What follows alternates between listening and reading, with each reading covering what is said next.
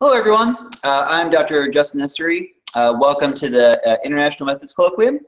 The International Methods Colloquium is a periodic online interactive seminar discussion on the application of quantitative statistical methodology to the social sciences, sponsored by Rice University and the National Science Foundation. This week's speaker is Fred Boehmke from the University of Iowa, giving a talk co-authored with Shuai Jin. I hope I pronounced that right, probably I didn't. The talk is entitled Proper Specification of Non-Proportional Hazards, Corrections, and Duration Models. Fred's talk will last between 30 and 40 minutes, after which point we'll take questions from the audience. You can call in to ask a question on the air in a toll-free call-in line if we can get it working. We've had some problems with it this morning, but the number is 1-855-982-9766. I'll let you know after Fred's talk whether we've managed to get it working. But you can definitely email questions to methods.colloquium@gmail.com, or you can ask a question using the GoToWebinar Ask Question box that appears on the GoToWebinar control panel. For our viewers outside the United States, we recommend using the Ask Question box to ensure that we receive your questions immediately. Sometimes email is a bit slow. A copy of the slideshow that goes along with the presentation is available in the Handouts box in the GoToWebinar window, and a copy of the paper is available there as well. And now I'd like to welcome Fred Boehmke to the IMC. Welcome, Fred. Thank you, Justin. I appreciate you organizing this and giving me the chance to present a paper on. Justin assures me that there are people out there listening, so I'm just going to proceed as if that is the case. And I will presume that you will all laugh at my jokes appropriately and go ahead and get started with the talk. I'll add that Justin and I have been sitting here comparing our various Paul Meth swag since I have some in my office from the Iowa conference. I don't want to brag. I'm proud of my 15-year-old mug from Washington. He's promising lots of good stuff this summer for us, so hopefully everyone will be there. Okay, as Justin mentioned, this is a paper that's co-authored with Shuai Jin. She's a graduate student here, and as these talks always start out, I believe she'll be on the job market next year, and she's fabulous. I've enjoyed working with her on this and some other stuff. So the purpose of this paper is to talk about the issue of non-proportional hazards models in the context of duration models. And so I thought I would talk a little bit about the issue, a little bit about what we found when we go through the literature, and then sort of display some results of what happens when people implement the correction improperly. That's something that we noticed as we were, or something that I shall we say, suspected based on some things that I'd read and some conversations I'd had. So Shuai took the lead in looking into this and doing a lot of the work on it. Unfortunately, I'm the one sitting here presenting it, but it seemed like the best thing for me to present at the time. Okay, so sorry, this is going to take a little bit getting used to not having anyone to look at, but like I said, I assume that you're all out there. Okay, so in general, of course, this relates to the use of duration models to study the timing of political events, how long wars last, how long people stay in Congress, how long it takes for someone to make a decision about how to vote, or if you're not so much interested in political science, of course, these are applied widely in other contexts like biostats, how long people survive in the context of various diseases, and how long treatments then influence their ability to continue to survive. And what is common? Standard duration models, I'll use that term sort of loosely, but think about parametric duration models like the Cox and Leibel, or if you think about the semi-parametric Cox estimator, these all assume what's called the proportional hazards assumption. I'll talk a little bit about what that is more in a moment and give you some of the equations, but the basic idea is that the relative effect of a variable does not change over time. So as that you move forward through the course of someone's duration, the proportionate increase from a constant increase in one of the covariates is going to have the same increase in the hazard rate, the same relative proportionate increase in the hazard rate. Well, violation of this, as you can imagine, that may be considered a strong assumption. I believe Bach, Steffensmeier, and Zorn noted that that's one of the principal things you need to evaluate when you're estimating these sorts of models. Violation of that is going to lead to biased estimates and inaccurate interpretation. If the effect of one of your variables changes over time, say it goes from increasing the chance of failure to decreasing the chance of failure as the duration continues, then of course the estimate you get, assuming the effect is constant, is not going to be representative of that entire path of effects. Fortunately, there's been a long tradition of work on this issue. It's been well known. There are a variety of tests you can do. There are corrections for it that you can implement. They're generally well known and discussed in the literature and applied and discussed in the context of political science. As we found out, though, it turns out that the application of those corrections is not consistent within the discipline. In particular, we'll highlight one issue that seems to be done incorrectly. But typically what you do when you're trying to correct for non-proportional hazards, I should add that you can do either a test for non-proportionality of a single variable, or you can do a global non-proportionality test. I'll talk about this mostly in the context of a single variable, but of course everything I'm talking about here could generalize to multiple variables violating the proportional hazards assumption. So if you do find a variable that violates, what you would do typically, there are other solutions, but all the political science articles that we've looked at seem to take this approach. You interact the effect of that variable with time, and that therefore allows the marginal impact or the effect of that variable to change over the course of an ongoing duration. As we note, though, this is often misapplied, and the reason, I think, is because there's sort of a conceptual change here in the structure of your data. So if you go from having data where none of the covariates changes over time, time invariant covariates, to interacting one of them with time, well, you've now created a situation where you have a covariate that pretty clearly changes with time, since time itself is certainly a time-varying covariate. And in some of the applications, scholars have not made that change to their data set, and of course that, while attempting to correct one problem, sort of created another problem in the correction. And I'll talk a little bit about the problems that creates, and then of course it turns out that the fix is relatively straightforward, which is that if you have a time-varying covariate, you just need to modify your data to account for it, and most studies that have time-varying covariates don't have that problem, and so the solution is pretty straightforward. This is not the most high-end technical piece where we're going to make some really complicated point. I view this more as a reminder so that people don't accidentally make this mistake. I should add that having looked through the literature on this to sort of understand why, as I note to the next point there, the majority of studies that we found that were at risk of making this mistake, not to use my metaphors too much, but that faced a situation where they had time invariant covariates, identified a non-proportional covariate, and then attempted to correct for it, therefore did not already have data that accounted for time-varying covariates. 70% of those studies implemented the testing correctly. That is a fairly large sounding number, but I should note that of the 40 or so studies that we implemented or that we inspected, about 12 of them had the opportunity to make the correction. We were able to get replication data and sort of make a determination for 10 of them. So that represents 7 of 10 articles out of the initial sample of 43 articles in political science that that used a duration model and therefore potentially could test for non-proportional hazards. So the rate of the mistake is pretty common. Sort of total incidence of the mistake at this point from what we've identified is relatively low. As we'll show through a series of replications, a couple of which I'll highlight, the consequences of not making the proper adjustment to your data structure can be pretty dramatic in terms of changing the substantive understanding and the statistical interpretations that you'll have for your results. Okay, so let me take a moment and talk a little bit about the about the proportional hazards model assumption. Again, we'll do that in the context of the semi-parametric Cox duration model. This assumption does apply to many, if not all, many but not all parametric models. We talk about it mostly in the context of the Cox duration model, but again, a lot of the results and approaches would be similar, but this is where it's usually applied. So if you have a semi-parametric Cox duration model, we can think of it as a hazard rate where there's some baseline hazard and then that increases or decreases for any individual based on some linear combination of covariates with coefficients, exponentiated. The nice thing about the Cox model is that you don't have to specify what H naught of t is, which allows it to take on any shape, and then the way you estimate it through the partial likelihood approach cancels out that baseline hazard, and therefore you don't have to make any assumptions, and you can account for any possible form of duration dependence through that baseline hazard. But again, you are making this proportional hazards assumption, which I lay out and explain a little bit below. There's a couple of ways to think about it.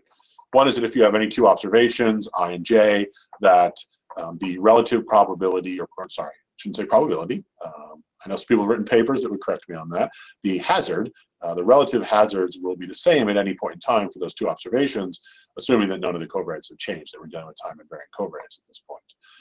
But I also think it's nice to think about it in the context of, say, the effect of a single variable. You can think about it for multiple variables, but For a single variable, say if you have a 1 unit change in some variable xk, then that ratio of hazards when x is at its value or when it's increased by 1 is going to be the same at every point at which the observation could fail, or at every point in time.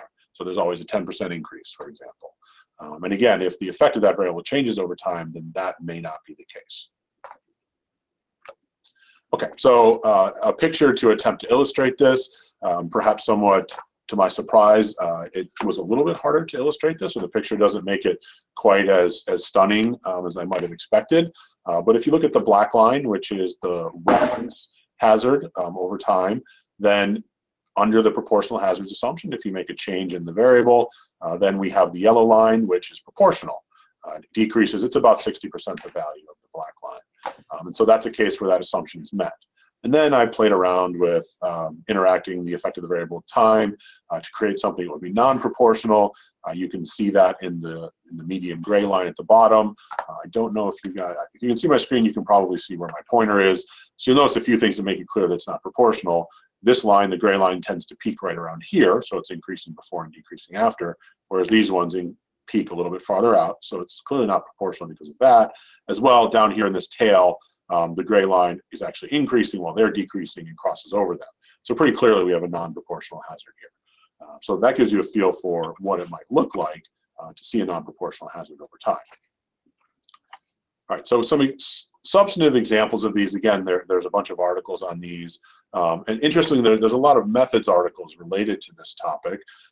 Amanda Light, one of our PhD students or graduates a few years ago, I guess I would say at this point, has an article on interpreting these and gives some examples, as well as in some of our own substantive work. Luke Keeler, of course, has some nice work in this area. The Park and Hendry piece that came out a year or two ago, these are all talking about tests or interpretation of non-proportional hazards. So some of the examples that have borrowed from that, again, these are not all my areas of expertise, so I apologize in advance if I don't do them justice. But you think about leadership turnover and the duration between conflict or the duration of peace. New leaders might get tested really early on a lot as other countries try and figure out if they're strong or if they're going to stand up for their country. But perhaps once they figure that out, then they're not going to test them as much later on. And so early on, you might see a much greater risk of conflict for a new leader. But that's going to decrease over time, and so the effect of being a new leader is going to be smaller the longer you're in office or the less of a new leader you are. Health interventions, again, this is duration models are used pretty widely in other areas. Again, an intervention might have a really big effect early on, perhaps due to unmeasured issues with compliance or just because the effect of some sort of treatment wears off over time. Then you might see that intervention start to not have as large an increase on the hazard over the course of the duration. Government duration is another area that's been studied pretty extensively. Again, you might have a minority government form. It might be really unstable at first, but if it makes it through that period and there's confidence in it and it's effective, then the effect of being a minority government on the hazard might decrease over time, and they're less likely to fail once they get through that critical period. Again, a lot of these, you can always think of these as representing omitted variables of strength or resolve or something. But again, those are processes that evolve over time and that we can learn about over time. And so if we're not accounting for that time dimension, then we're clearly not going to be capturing how they change and therefore have model specification. Okay, so what do you do if you have non-proportional hazards? So there are a number of tests. There's I think a couple beyond what we have here. I'll highlight sort of, I think, 3 basic ones that are discussed in a lot of the political science literature. The first one is just to split your data and say, at the median failure, or take the first third of failures and the last third of failures, and just estimate the duration model in those 2 samples. If you account for the left censoring and all that, then you can compare the estimated coefficients, and you can identify whether or not they have changed dramatically for observations that last longer, that are still at risk of failing later on compared to those that fail early on. And then you could, once you've identified the variables for which that's the case, you could then make adjustments and fix them. I'll talk about corrections in just a moment. Second, there are various residuals that you can use. These are mostly specific in the context of the Cox model.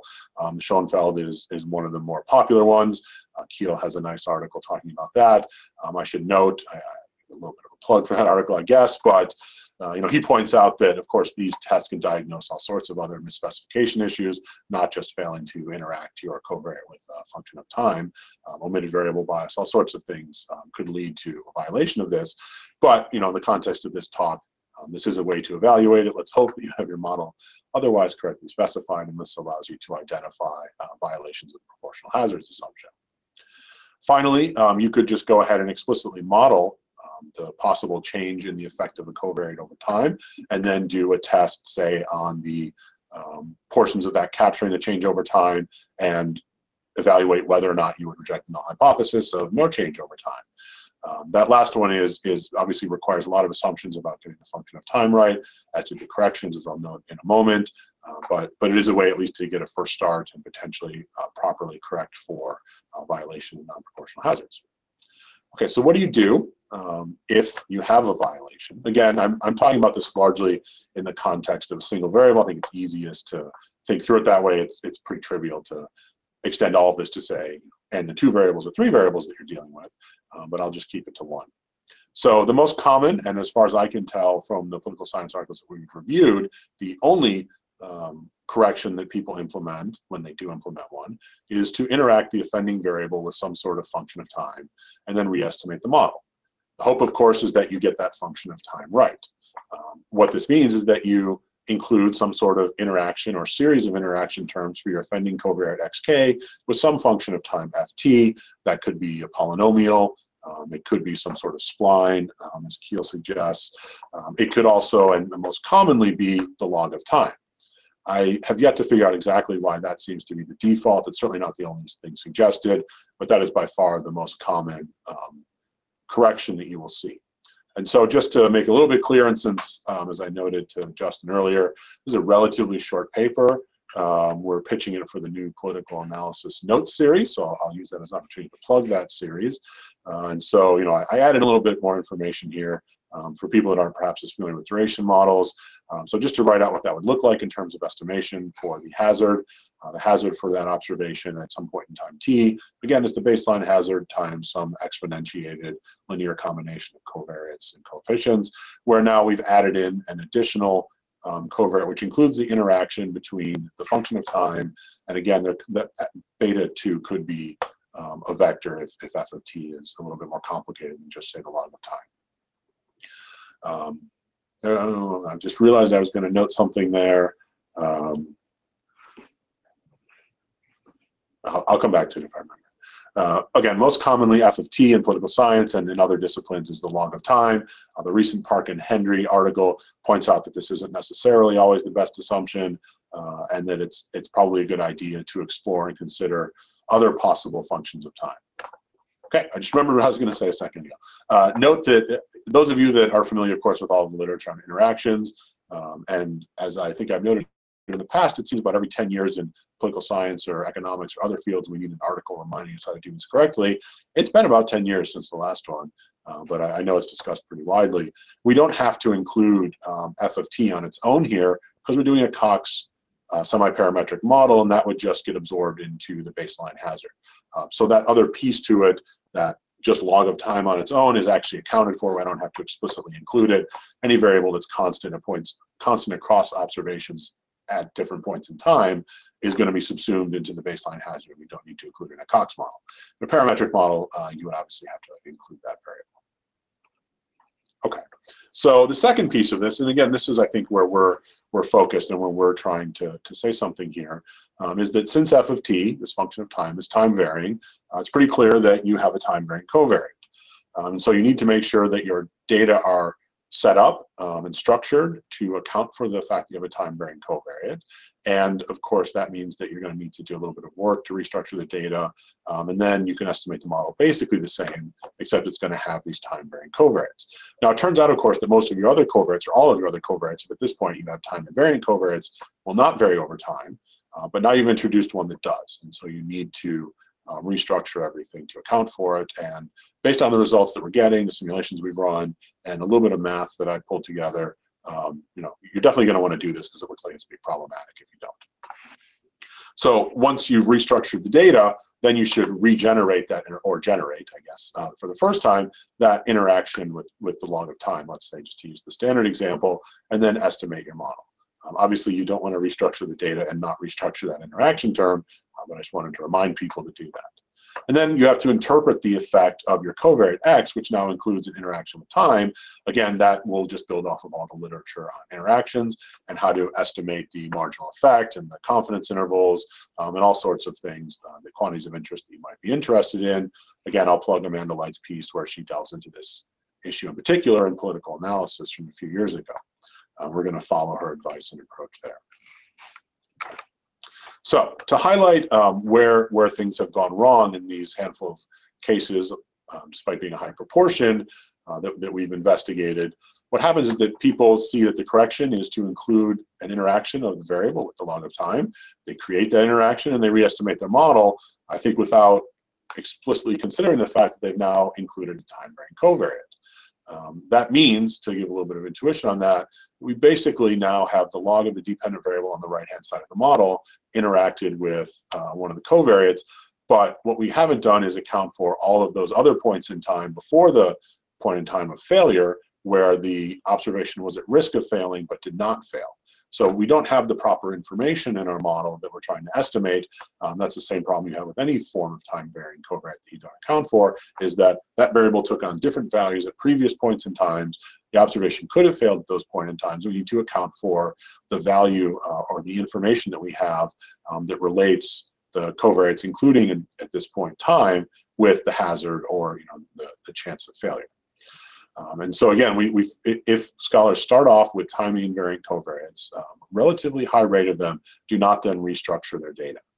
I should note that this includes a number of replication studies, and I'll talk a little bit more about that when we get to our summary of how this has been handled in the literature. The second, and this is sort of I don't want to say a less minor violation, but it's sort of like it's partway there, is that scholars may have some time-varying covariates. So if you're studying the length of a war, in some data sets that's measured in days. A lot of your state-level variables may vary at the annual level, and so you will be having time-varying covariates that change by year. But if you allow for a non-proportional hazard and you interact the offending covariate, the one that doesn't fit the proportional hazards assumption, with time, but you just interact it with, say, years or the log of the year, then again, you haven't put it on the scale of your dependent variable, which is days. And most of the time when people would create, actually I would say that will depend from case to case, right? The first year may be the log of 1, second year may be the log of 2, but if they fail at 829 days, sometimes that gets read in there as the time variable, and it could be the beginning of the year, the beginning of the second year, and then the date of failure, the value of time at failure.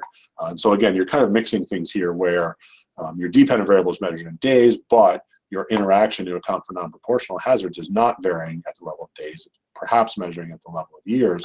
And so that's kind of between not letting it vary at all and letting it vary properly at all the days. If you're going to measure failure in days, then you have to account for the risk of failure, the hazard of failure at every day before that point in time. And then your correction needs to be structured that way as well. So here you just kind of need to add a little bit more time varying information into your model. Okay. So the consequences of getting it wrong. Again, if you structure the data with time invariant covariates, you've ignored the possibility that observations could have failed before the point in time at which they do fail. Same thing as I just said with time varying covariates, but not at the same scale. Now, clearly, both of these are leading to specification bias because you have not properly measured the value of time at all moments at which the observation could fail. And I'll work through a little bit about what happens in the first case on the next slide. So let me show you that. I'll preface this by saying I decided to add this in late last night, and it sort of just came to me. It's not in the paper, so it's entirely possible, since this is about 13 hours old, that there may be some mistakes in here. I certainly hope not. I think they're all easily correctable. So let me kind of, this is one of the more math-heavy slides in this talk, but since it is an international methods talk, I thought that might be appropriate. So again, I thought it was easiest to restructure the way I'm writing out the model to think through this problem. So instead of thinking about the hazard rate, let's just think about the duration. So y is your observed duration. We're moving a little bit away from a Cox setup, although of course the Cox would include any parametric model as a special case. I haven't said anything about the distribution of the errors here, so we can still think about this as a Cox model. We're estimating this with a Cox model. So here we have time invariant covariates, and so the actual duration is just a function of the true values of the parameters times a covariate that is interacting with the log of time, and then some other set of covariates to account for other stuff times the error term. This could be an exponential model, it could be a Bible model, it could be more complicated than that. So what happens if we leave out that term for the interaction of x with the log of time? Well, what I've done in the second line, again, I'm hoping you can see this, I've pulled that out into a separate piece of the exponential to isolate it. And then, of course, we have this beta 2 in front of the log, so we can move that up to the exponent. Then we have an exponential of the log. So we're just left with y time raised to the power of beta 2 times that variable x1. So if we don't include it in the model, again, that has to go somewhere. You know, at this point, I'm just using algebra to rewrite this to figure out where it might go. To some extent, it goes in the error terms, but if you think about how we could rewrite the model, we could move that over to the left-hand side. That just leads to putting this exponent on the value of y. Then we could take the 1 minus beta 2 to the x1i root of both sides. That moves it over here. That's going to modify our error term. So obviously our assumption about the error term is probably not correct anymore, as well as because we have an exponential raised to a power, we can just put that inside the exponential. So we're dividing by 1 minus beta 2 x1 here.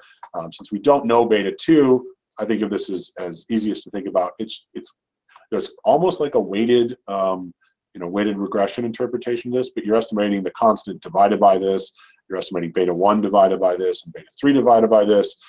So pretty clearly that you're going to get different estimates than you would expect. And again, depending on, say, the sign of beta 2 and the values of x1, you can flip signs here. You can dramatically change the magnitude. If there is something in here that looks a little bit off, please email me. As I said, this is relatively new and added relatively late at night. But I think at least gives you a feel for what can go wrong, and it kind of shows that the effects can be somewhat dramatic since the sign can change, the magnitude can change. And of course, your standard errors are very likely going to be off as well. Okay. So before we move on to some of the replications we did, I thought I would talk over the results of our exploration of how this has been implemented, or how the correction for non-proportional hazards is implemented in political science.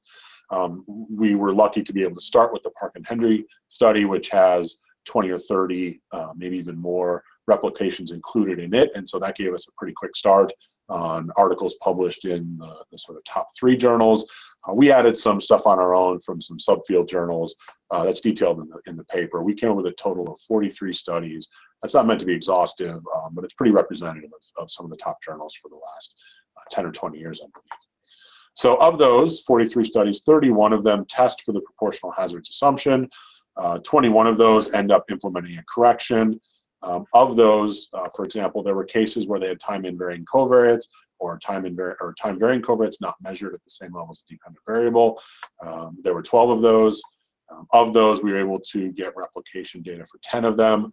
A couple of those, well, those 2 cases, using the text of the article, we're sort of speculating, but we feel pretty confident that the scale, that they had time-invariant covariates, but didn't make that change, or they're on a different scale. So we could be off by 1 or 2 there. So we're kind of working with this collection of 10 studies, since those are the ones we can look at in detail and determine how it was implemented.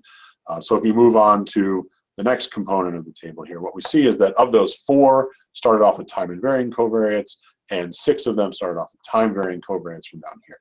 So of those 4 that had time-invariant covariates, 3 of them did not change the structure of their data from time-invariant to time-varying.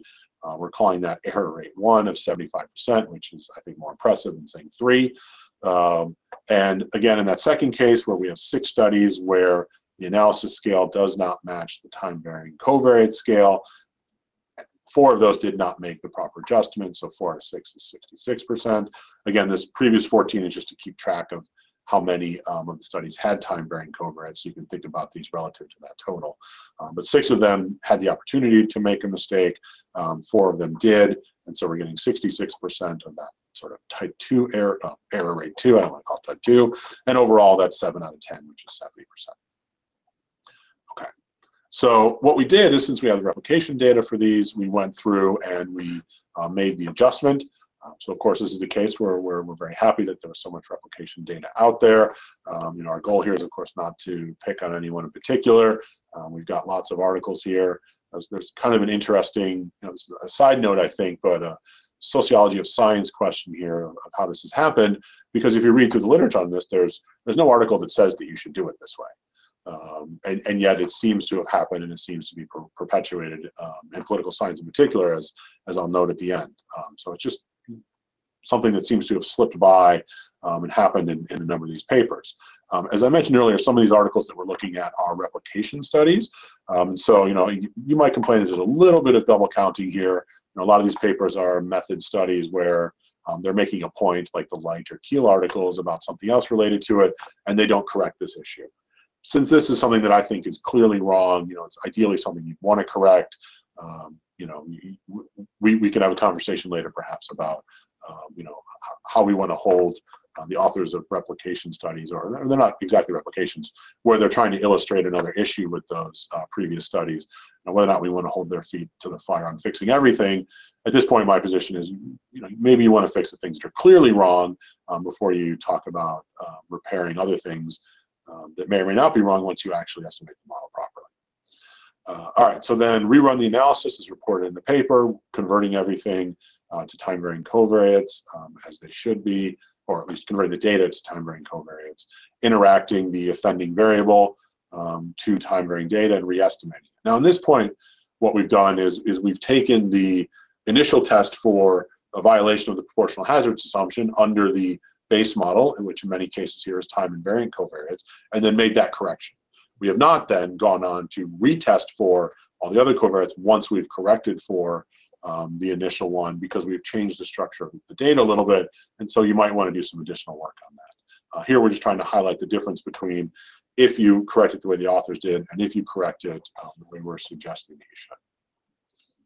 Okay, so again, reset up the data, recreate the interaction term for the offending covariate or covariates. And some of these studies, there's many offending covariates with time. Re-estimate the model, and then interpret the results so we can talk about the differences. We basically follow Light's suggestions. We plot the marginal effect of the offending covariate on the derivative of the linear index x beta with respect to the offending covariate. I think she calls this the combined coefficient. That might be a little more artful than the term I'm using here, but just to be clear, it's the coefficient on that variable xk that offends the proportional hazards assumption, plus the interaction of what was the term that corrected for time, the log of time, times the coefficient for the variable k times some function of time beta hat kt. Okay, I'm going to highlight a couple of results and then give you a summary of what we find overall. Again, we're not targeting anybody here in particular. We picked out a couple of graphs that we thought were somewhat representative, as well as illustrating some of the types of changes that we saw in the results. I should also note that this particular article is a little bit complicated because there's a bunch of imputation that's done in here. We tried to follow things as closely as possible to what the authors did. I think it'd be reasonable to argue that the imputation could happen at a different point in time once we start restructuring the data. So the results might differ a little bit if we did that. But again, sticking as closely to what the authors did as possible, and these are the results we get here. So this is a study of how regime type conflict and its outcome affect the tenure of political leaders. There's a lot of variables that offend the proportional hazards assumption here. We've picked out this one because this is a pretty dramatic change in terms of the substantive and statistical conclusion. Here we have presidential democracies. Initially, the authors find in the replication, and we're able to replicate quite closely what the authors have, if not identically. There's an increase in the hazard early on, and then that drops off and effectively becomes zero and even a little bit negative for very long durations. When we change the structure of the data from somewhat time-varying covariates to time-varying covariates at the level of the dependent variable, days of conflict, that effect completely flips. It starts off negative, it becomes increasing, and it's positive after relatively short durations, well, after a relatively short amount of time. So certainly there's kind of a range in here. right, where the effects are somewhat similar, but out here, they're very different. I think the statistical and substantive conclusions you get from this are very different. I highlighted a quote that we have in the paper on the description of this. Leader of presidential democracies face significantly higher risk of losing office than leaders who rule over autocratic regimes, but the higher hazards of office tend to dissipate over time. Obviously, our conclusion, or the conclusion under this structuring of the data, is extremely different. I don't do IR, I don't want to speculate, but I would say that in most presidential democracies, you know, there's term limits, or at least in a lot of them, and there's regular elections, so it's not surprising to me that it's not uncommon that they tend to leave office more after, you know, a few years. Okay, so a second example, and then I'll move on to the summary. Here we have an analysis of repetitive challenges, which uses the amount of time that elapses between conflicts to evaluate repetitive challenges. Here, we're illustrating a different outcome that we see in a relatively high proportion of cases, where we have a variable that is generally significant in the original analysis, positive and significant early on, and then negative and significant, or for those of you, you know, the 95% confidence interval does not include 0 with negative values here for longer durations. When we redo the analysis, we see a few changes. The general shape is quite the same, but the magnitude decreases significantly both before and after the point at which it crosses 0. And of course, the big difference is that we do not see statistical significance. So there's no statistical significance, and the substantive effect is much smaller. So obviously, you would not conclude that there's really any relationship here. And even if there was, substantively, it appears to be relatively small. And so again, that would be a significant revision in the conclusion of the article. So to just generalize a little bit, using these examples, we went through all of these, and I will say that this is a very rough calculation. Shwai and I just kind of looked at them separately, and in an Excel spreadsheet recorded our impressions of whether or not there was a big change. I realize that's not a very precise term, but again, we're just trying to give a general sense of what happens here. Change in slope is a little bit more straightforward. Does it go from negative to positive over time? Change in significance, again, you have significance here as a function of what point in the duration you're at. So again, it's if there was a substantial change in what you might say about the level and degree of significance. So it could be that for twice as many points in time, or for a lot of points in time, there is or is not significance in the reanalysis. We're not really fussing with minor differences for something like that. And again, change in sign, was the effect positive in one case, and now the effect is largely switching to negative, or vice versa. Or a change in magnitude, you just saw an example of that in the previous one. Here we have both a change in magnitude as well as a change in significance. So some of these we could code multiple ways. In this one, we have a change in sign. We have a change in slope. We have perhaps a change in significance because we have a fairly long period here to the left where this one's not significant. I don't remember off the top of my head how we coded that one. So overall, we see that there was really not any notable change in probably about 40-something% of the cases. And in the 60% of cases left over, there was a combination of changes that we saw in both the slope or significance, or even 25% of cases we saw that the slope of the interaction with time switched from positive to negative. Some of those may be quite small changes, right? Again, it's just did the sign change in that case. They may or may not have been significant changes. Of course, we can do more with that, but clearly the consequences are wide-ranging and pretty substantial, and seem to occur at a pretty high rate, right? Less than half of the coefficients that got interacted with time would produce substantively and statistically pretty much the same interpretation that they had before we did our reanalysis. Okay, so to wrap up, I would just say that political science is well aware of the issues related to this. There's been a lot of important work talking about proportional hazard in the discipline, roughly since the introduction of the topic. We find, and it turns out, that researchers frequently do not implement this correctly. As I mentioned earlier, I think intuitively this makes sense, and this is how we started investigating this, that when you have an interaction of a variable with time, well, you've introduced a time-varying covariate, and so you need to make sure you structure your data properly. Not doing so can lead to a wide range of problems, very, very big differences in the interpretation. Again, as I said earlier, there's nothing in the literature in political science that we found that says to do it this way. There are probably cases where it's not made quite as specific to change to time-varying covariates. One might think that that's intuitive or not, but it's not like we've been told to do the wrong thing and we're doing the wrong thing. I think maybe some mistakes were made and then that got perpetuated, or independently, people have not just thought about the consequences of implementing this correction. And again, many of these cases where it's not done correctly are replications. You could argue that the authors are trying to stick as closely to the original study as they can. We've probably done the same thing. So I don't want to suggest that that's too harsh, but those are cases where that adjustment was not made. And so the other conclusions that are drawn from those studies, even if the replications are making other methodological points, you might still question those, at least for that particular application, not that they're wrong in general. Because of the sort of sociology of science aspect to this, and because if this is happening in other disciplines, we'd like to point it out. If I'm sure political analysis, if we're lucky enough to publish this year, would love to have us make the point for other disciplines so they can read it and hopefully cite the article, again, if we're so lucky. I look through sociology because I know that people in political science have published articles about duration models. Proportional hazards, I believe, was part of that. And sociology, going through all the sociology articles that mention like duration or survival models that I found on JSTOR, the first few hundred, I didn't find any that actually reported or went through the details of a test for non-proportional hazards or that adjusted their analysis because of it. I've talked to a couple of my friends in sociology, they couldn't think of any. So at the very least, it doesn't seem that the opportunity to make that point in sociology is high, although I'd be surprised if it's not, and I just didn't find them scanning hundreds of articles through JSTOR. Schwei also looked through articles, I think it was maybe in biostats, a more health-related area because we figured they were used a lot there. She didn't report identifying any cases of misapplication there either. So at this point, our sense is that this is something that has happened in political science. Again, relatively low incidence, but relatively high rate.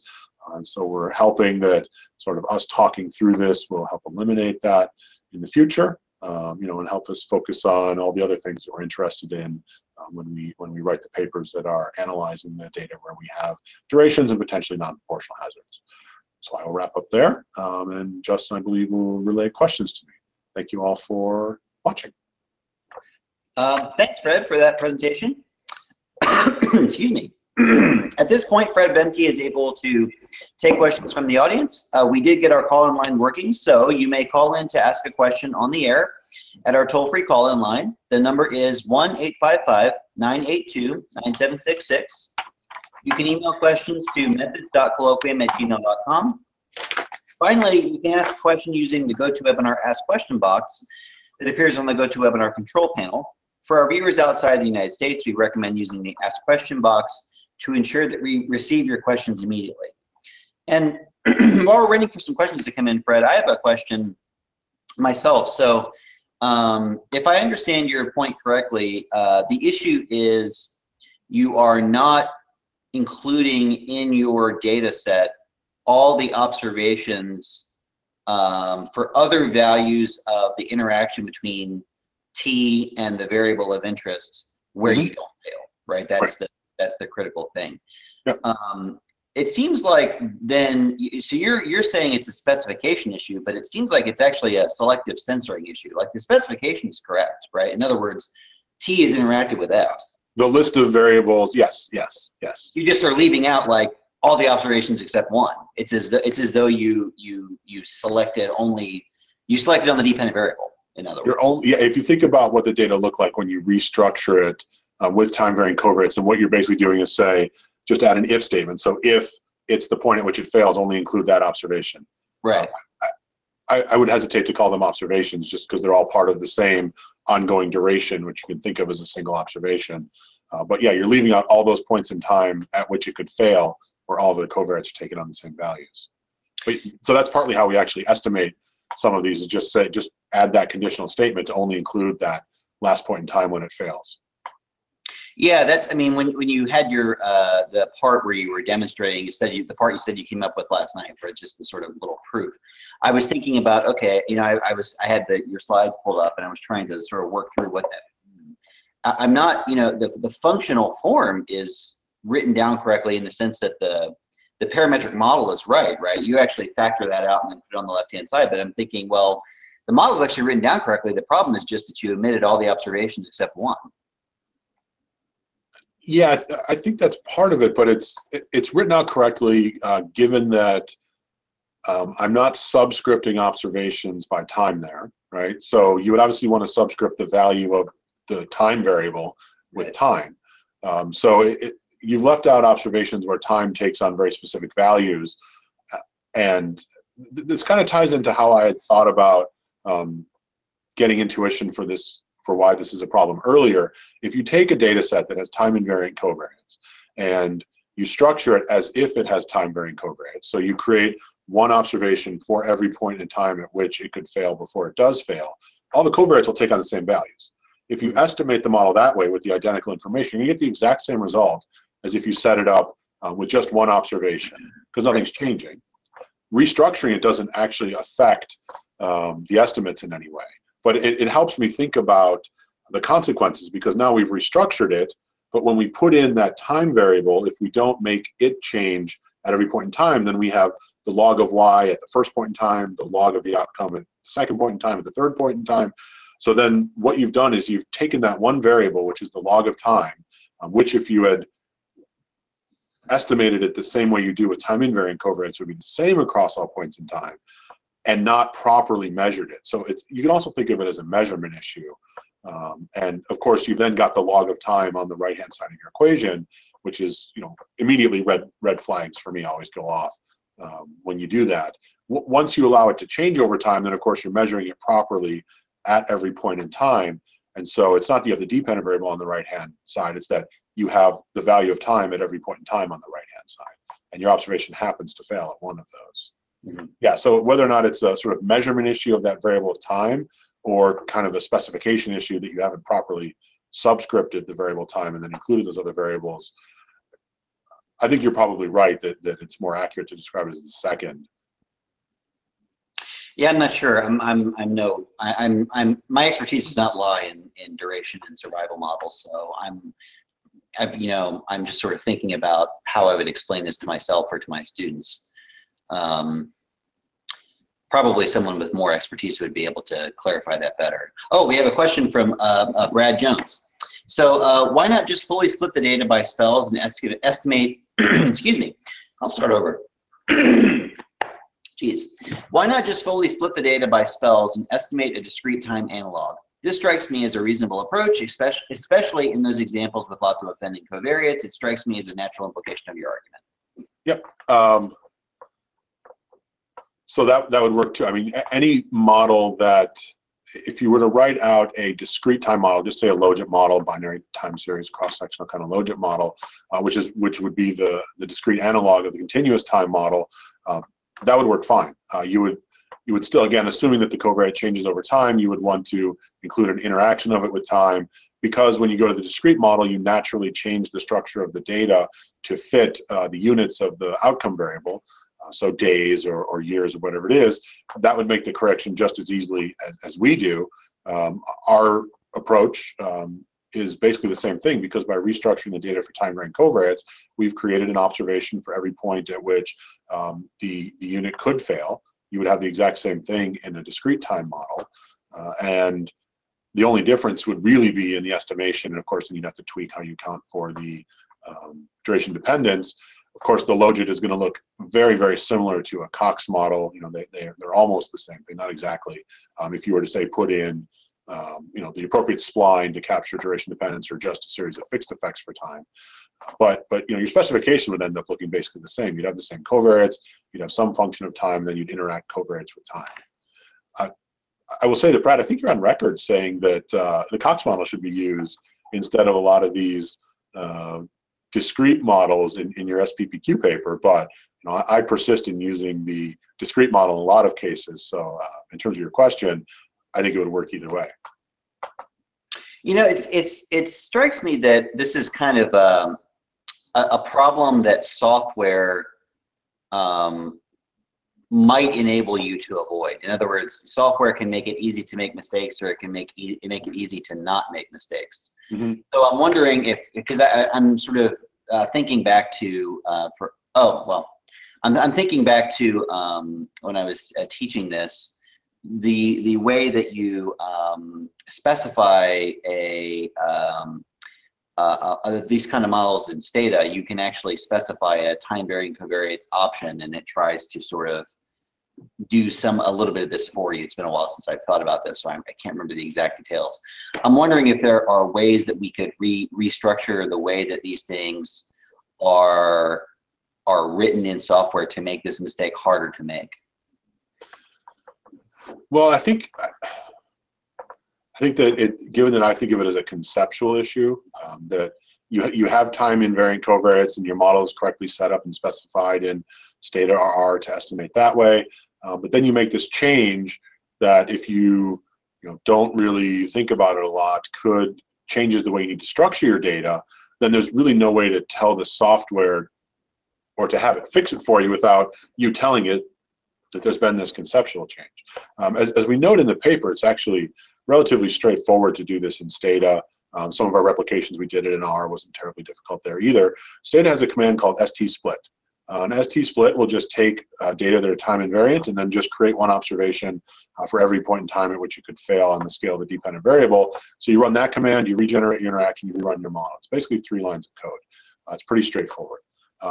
Since you did mention the Cox version of time varying covariates, the TVC option in Cox, I would remind people that that doesn't actually always do what you think it does. You still need to think about the structure of your data if you specify that observation. That basically creates the interaction of the offending covariate with time.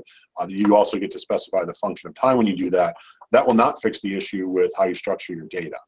That is not a way to just tell it you have a time varying covariate. That's a way to allow the effect of a time varying covariate to vary over time. I think that's a case where software actually is deceptive in what you might think it's doing as opposed to what it's actually doing, and something that I find that students often do in my class. When I teach it, they'll use that TVC to think they're actually putting in TVCs. They're not. So just a little side note there to be careful with that option. You still have to restructure your data. Brad has responded again. Yeah. There is a Cox analog to a conditional logit, so yeah. I am on record on saying both things because they are the same thing. Yeah, it looks a lot like the C-log if I remember. So I'm stepping back from this a little bit. It does seem like a fair number of methods papers end up sort of being like, here's some mistake we're making, and stop making that mistake, which is appropriate. That's sort of part of what our job is. But it makes me think a little bit about the review system. Like one thing I would expect, or I would hope, is that these kind of things are, peer review is a filter against these kind of things. I guess publicizing it kind of makes that possible. But I'm a little bit curious about how these sort of things keep making it into the published literature. Not just this particular problem, but lots of different problems that sort of end up there ends up being a demand for this sort of paper, right? Saying stop doing this. Is that just sort of an unavoidable consequence of what science is, or something, or is there something we could do better? Well, first I'll say that I think that this is an easy mistake to make. You read an article that says, oh, you have a variable that violates proportional hazards, interact with the log of time, and then re-estimate your model. When you've got your data set up, you have a variable called time, which is usually the time of failure.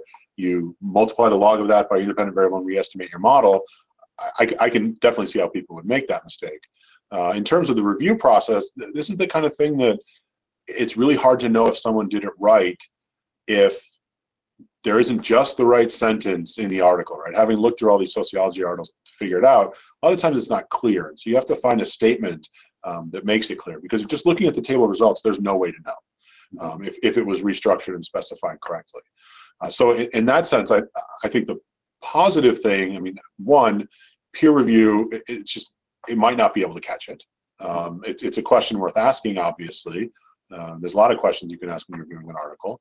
But on a more positive note, I think that the reason that we're able to go back and reevaluate these articles is because of improvements in data sharing, replication, and all of that. And so I think the journal process in general has improved in a way that makes it easier for us to make this methodological point. And hopefully that makes people more aware of it so that it's less of an issue in the future. I tend to think that again, if someday when we get this published, reviewers might then become aware of the issue and raise it. I mentioned an article, which I'm happy to have happen. The second thing I was going to add to that is that I think of this one as somewhat different than some of the methods papers are like, we're doing things wrong, we should do them right. I think this is a case where some of those are somewhat subjective, like, hey, we should estimate multi-level models because stuff is clustered at some geographic unit. Well, sure, yeah, that's right. Sometimes that's an improvement, sometimes it's not. Here we're doing something just wrong, I think. I'm willing to say that's what I think is happening here. And it's not really a subjective thing. It's not there are situations under which this might be okay. Those situations are, as far as I can tell, basically non-existent. It may not do much harm, but you're basically specifying your modeling correctly given the information you have. So we know that we should at least be worried about the results you're getting. So I think there's a difference between, hey, you say you're doing this, but you're actually doing this, and maybe there are some additional things here to worry about. Not that we shouldn't do either of those things, but I view this as more of a factual type of correction than kind of a bigger picture, something to think about correction. Right. This is different than, for example, you can think of another example. You mentioned one example. Another example is, oh, well, you're estimating some sort of regression, correlational regression. You really ought to be using instrumental variables or something. That's really, maybe yes, maybe not, but that's almost a philosophical or epistemological difference. Whereas this, you seem to be saying this is just wrong. In other words, it's like a math error. Yeah, that's what I think now. Yeah. Okay. Well, that's all the time we have. We're at the end of our time period. This is the final talk for the semester, but we will be back with a new program of speakers in the academic year 2016-2017. So stay tuned to our website, www.methods-colloquium.com, for announcements of next year's program, which will probably be coming out late in the summer. Fred, thanks very much for giving our final talk of the season. Yeah. And I'll see everyone in the fall. Thanks for being here. Thank you.